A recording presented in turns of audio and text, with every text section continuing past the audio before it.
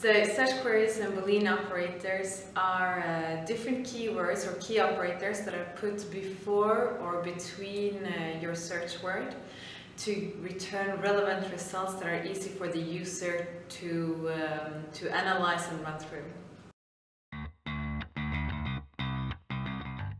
There are a multitude of Boolean operators, and all of them serve a specific purpose. For example, someone who is looking to combine several keywords can use combining Boolean operators like the and, near, /x, or the proximity search, and this is to be able to narrow down their research and find really specific results.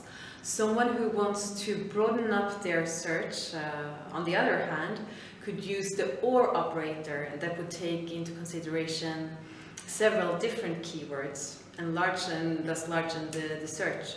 This could be a good example for L'Oréal, who some of their products have different product names in different local markets, for example.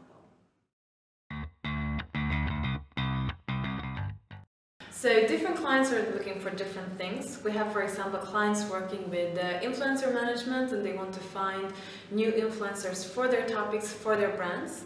And then they will use the Twitter follower search to get Twitter profiles with X amount of followers, so more than maybe 1,000, 5,000, 10,000 followers, to say that this is a good influencer. Then we have also clients looking for trends, and they're not necessarily interested in all millions and millions of results for a particular industry trend. What they use then is the sample search. So they can decide to get 25% of the results, 50% of the results, and so on. And we also have clients working on global projects, which means that they pull results from all over the world, but for some topics, for some brands, they're only interested in results from one particular country, and they can then use the source country query syntax, which means that they can get results for this particular topic for France only.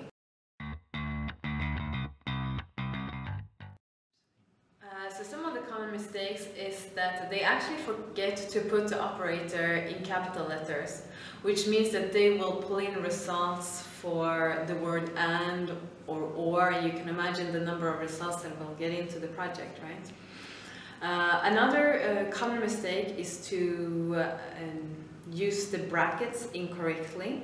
The brackets is a great way to combine different sets of Boolean operators and search queries to get really specific results and to find exactly what you're looking for, but they have to be used in the right way, which sometimes can be a bit complicated for the new user, but there we're obviously there to help as well.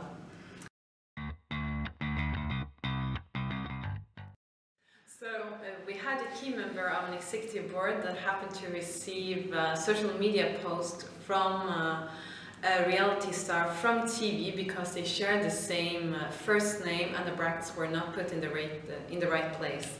So he was quite surprised when he would receive, let's say, these pictures.